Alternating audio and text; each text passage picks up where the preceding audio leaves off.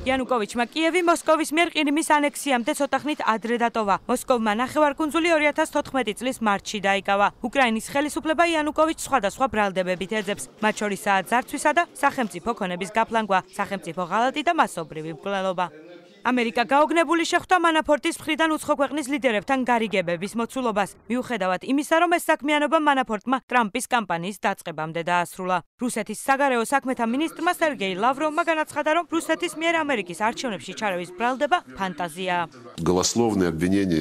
მათ, ვინც ამაზე ლაპარაკი დაიწყო, ეს უსაფუძვლო ბრალდებები კარგად არ წარმოაჩენს და ახლა არ იციან, როგორ დაიხსნან თავი ამ სიტუაციიდან. ახლა მანაფორტის და რამდენიმე მისი ასისტენტის უკრაინასთან კავშირების კვალს თუმცა უკრაინასთან არსებული კავშირები უკრაინის მეშვეობით უნდა იყოს გამოძიებული. ალბათ საკუთარ თავზეც უნდა თქვან, როდესაც საქმე ეხება მას პოზიციას ამერიკის საპრეზიდენტო არჩევნების კამპანიაში.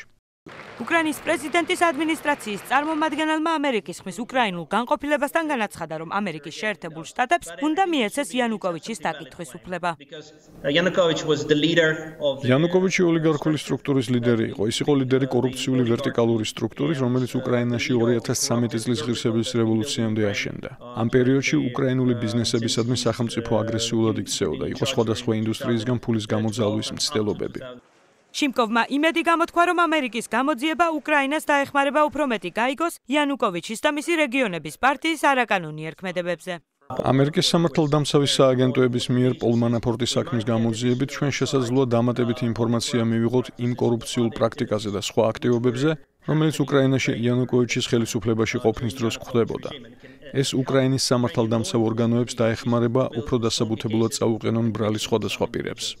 შიმკოვის თქმით, მანაფორტის უკრაინული საქმიანობის გამოძიებამ შესაძლოა ნათელი მოფინოს იმას, თუ რამდენად შეეცადა რუსეთი ამერიკის არჩევნებში ჩარევას. მისი თქმით, უკვე ნათელია, რომ მოსკოვი სოციალურ მედიას და მის ინგლისურენოვან გამოცემებს, როგორიცაა აშშ და სპუტნიკი იყენებდა, რათა ამერიკელ ამომრჩეველზე ტრამპის სასარგებლოდ მოეხთინა გავლენა.